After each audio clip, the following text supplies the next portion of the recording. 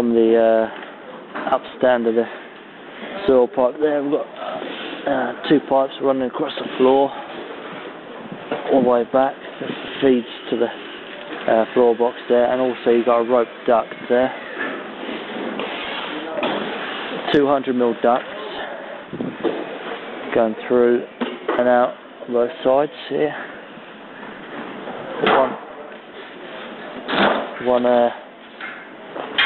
One duct coming out and through, one duct coming out and through with a 25mm rope duct that's got a 6mm 3-core in there. I've also got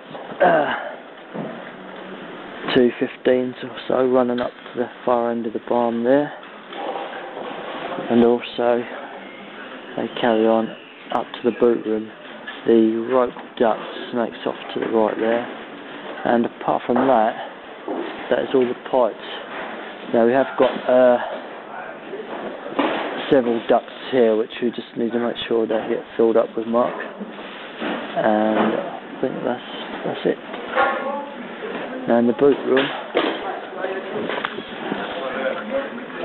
it's a jungle of pipes, but we know exactly which ones go where they come from, and there's also all the big ducts in the floor and the cables for the lighting,